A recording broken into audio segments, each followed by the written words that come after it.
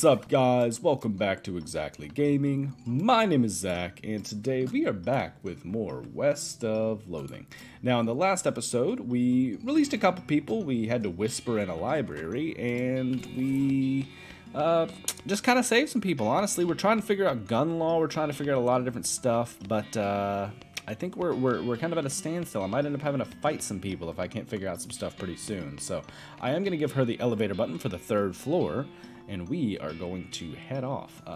Give the elevator operator to the button as she sticks into the empty buttonhole in the elevator's control panel. Thanks a ton. You sure are helpful. Exactly. Well, how do you get exactly which floor? Go to the 3rd floor. All right.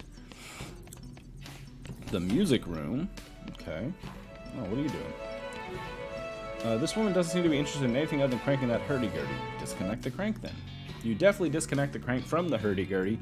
If you don't know what a hurdy-gurdy is, look it up. I think they started using it back in, like, pirate times, honestly. It was like a crank. You know, like, imagine an accordion, but you crank it, and it plays, like, a lot of cool music. It's a really neat instrument. Anyway, I'm going to be done boring you guys. You definitely connect the crank from the hurdy-gurdy without alerting the woman's attention, but it turns out you needn't have bothered. She continued to turn the crank blank-eyed, even with nothing attached.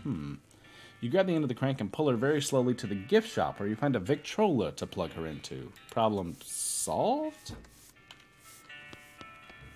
She seems just as happy here as she was before. It must be nice to have a calling. Oh hey, thanks again for rescuing me from that hedge maze. Hello. Either I never asked you what you do here, or I've already forgotten. I run this token smashing machine. If you buy one of the commemorative tokens from that other machine over there, I can put it in this machine here to roll it flat, well, flatter, and stamp it with our logo on one side and a fun picture on the other. Can I interest you in one? Sure. Great, I love running this thing. It's so satisfying. What picture do you want on it? A badass shotgun does sound pretty cool, I'm not gonna lie. A magical rifle is interesting. Let's do a cool pistol, though. I think that's more me. Gun Manor pistol token. Okay, what does that do? Whoa! Yeah, what's my lucky do? Plus 6? Yeah, that's why I wanted to do that. That is awesome. Plus 9 moxie, plus 15 pistol attack damage? That's a ton. Alright, I like that a lot. Info desk. Oh, hi, thanks again for freeing me from that book. You still kind of have marks where the engraving is pressing into your face.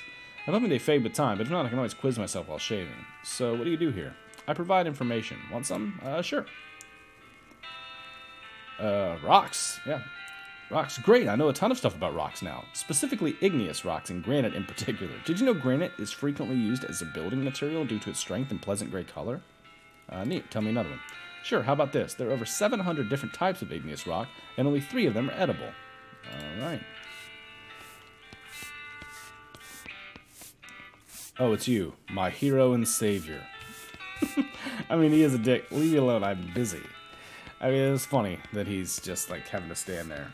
I wonder if this guy has any info, on Gun Manor. Isn't it amazing? Mrs. Gun, yeah, okay. It was finished in 1877. It has 8 bedrooms and 1 bathroom, plus a whole host of modern conveniences, like electric lights, a coal-fired boiler, and a bowling alley. My personal favorite room is a library, but I guess you knew that one already. Donated the house to Historical Society, okay.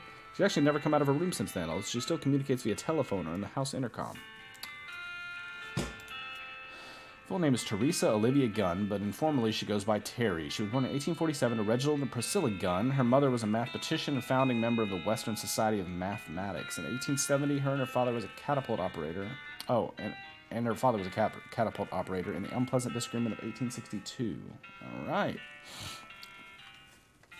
Okay, my husband Dan, 1875, they had 3 daughters. Other than that, there's not a lot we know about her. She's a very private person, especially after she gave the house to the Historical Foundation and locked herself in a room 4 years ago. Alright, well, I think I'm going to head back. Wait, who the hell was that? Welcome to the Gun Manor Visitor Center. Oh, the greeter. Gotcha. Parking validation. Oh, it's this guy. Alright. Well, let's head back in. Oh, that's the wrong one. The door is down here.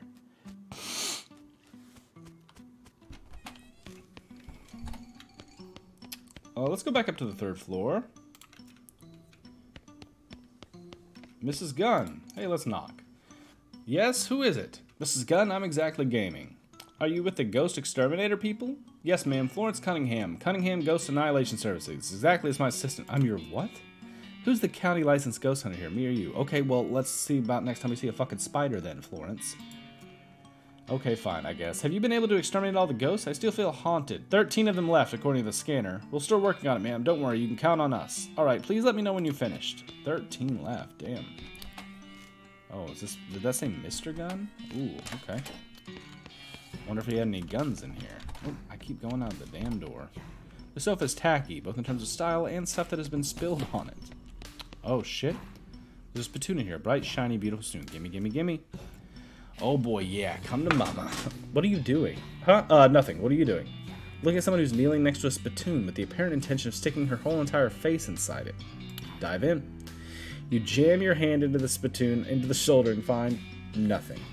The brass bucket is shiny and clean, outside and in. Clean as the day it was born. The museum staff must have washed it. It looks brand new.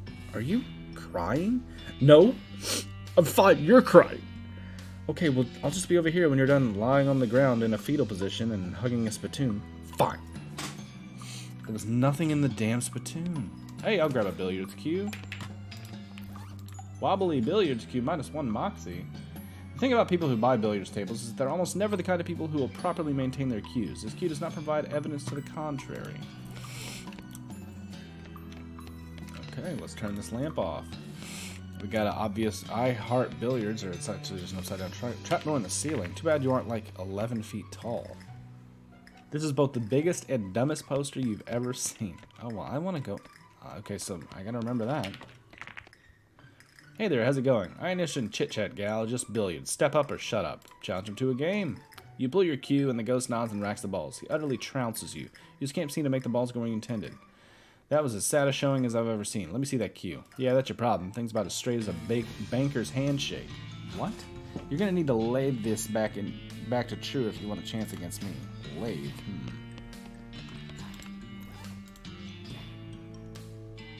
I'm gonna equip this to see if I can pop it with the thing. Since it said there's a trap door, but I have to be like 11 feet tall. Maybe I can hit it with the thing. No? Okay.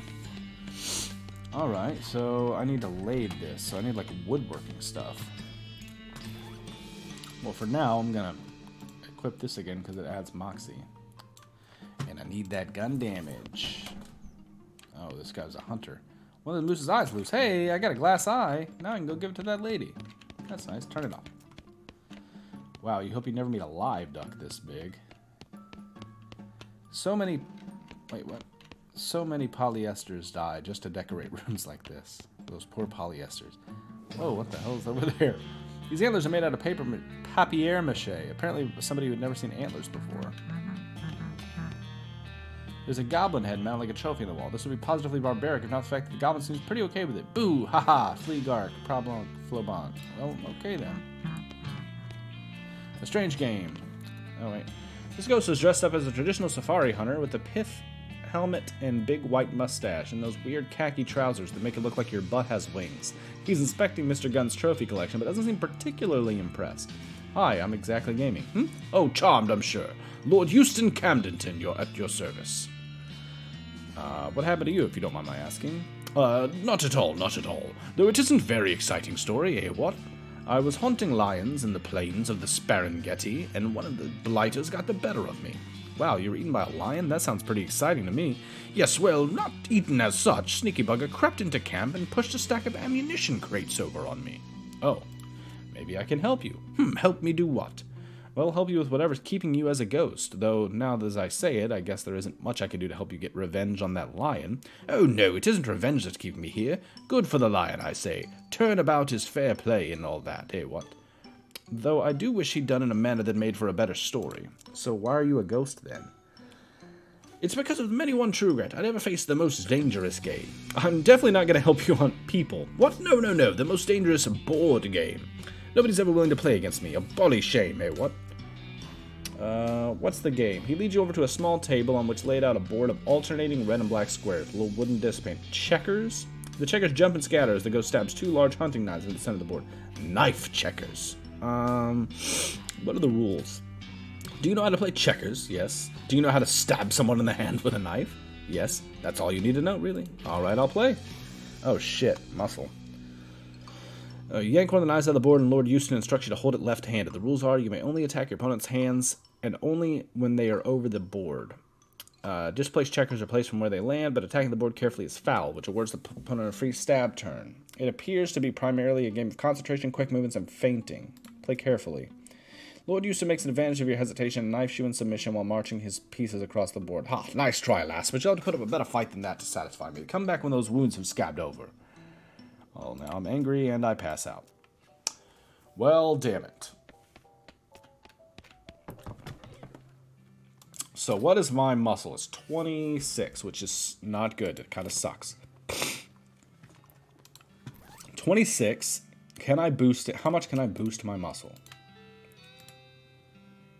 That doesn't boost it. That boosts it. That's plus 9 for that, so I think that's probably going to be the highest so far, at least. Alright, that boosts my muscle up. What else do I got? It's a new day, so I can sip on some of these. Increase my speed, poison, nerve pills, goblin absinthe. Surgical gin, full canteen, alright, military good whiskey. By 1, that's not going to be enough.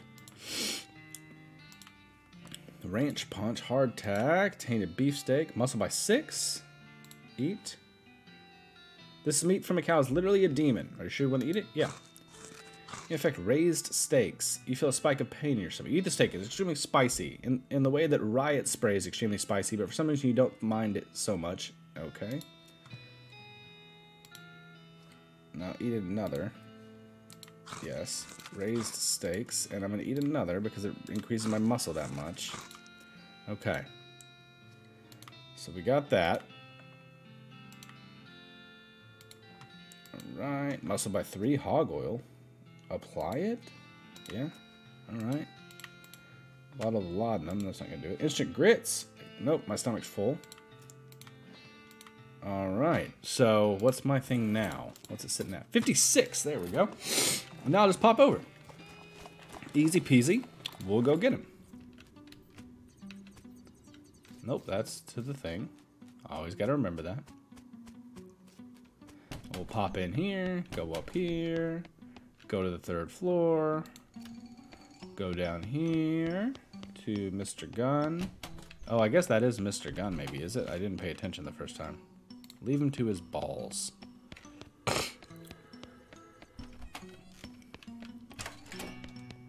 didn't pay attention if that was Mr. Gunn, but that would make a lot of sense. I know he said his name's Eustace. The Lord Eustace Camdenton. Duh. I'll play knife checkers. Yeah, 50 muscle. You start at the game... Oh, shit, 50 mysticality. By attacking quickly and fiercely to establish dominance and keep your opponent from developing his pieces. The strategy is somewhat effective, but Lord Eustace doesn't scare easily, and he managed to feint a few pieces. Okay, play instinctively. Shit. Ha, nice try, lass. Okay. So now I need my mysticality to be 50. There's no way that's going to happen. So it's 19 right now. Okay. So what can I boost it to? The brooch.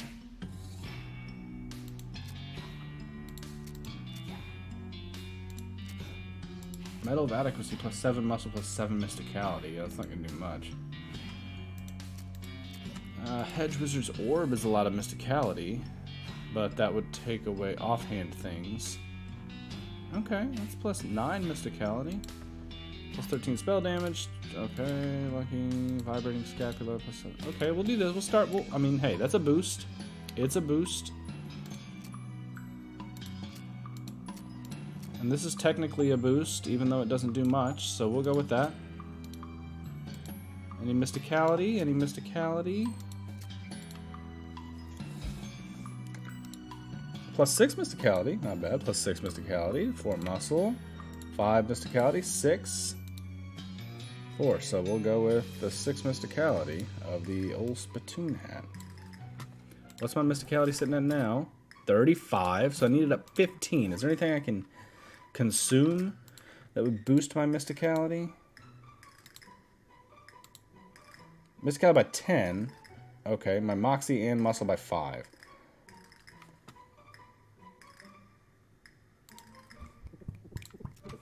Alright, so now, so that I can still afford that though, because, oh shit, my muscle went down too much. I thought my muscle was like 50, oh, fuck. God. This is hard. This is a tricky one. Increase your muscle mysticality and moxie by 5. Okay, yeah. So now what's it at? 50-52. Yeah, okay, my moxie's low, but hopefully I won't have to use moxie against him. If I do, I'm screwed.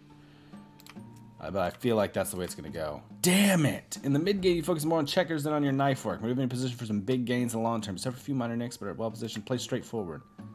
Shit. Well, he's going to get his ass kicked then. Because I can't match his thing. So we're going to get all my stuff back.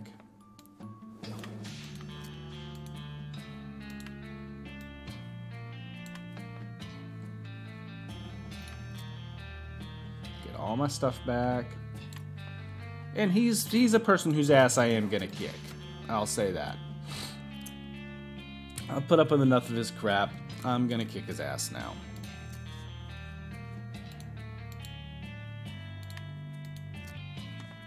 Alright. Time to go down, bud. Sorry. 7 damage. Force to shoot all of your enemies for 11. So let's just, yeah, boost mysticality. And I'm gonna fuck him up. Yeah, you're done. Sorry. The hunter began the hunted by you. Hooray.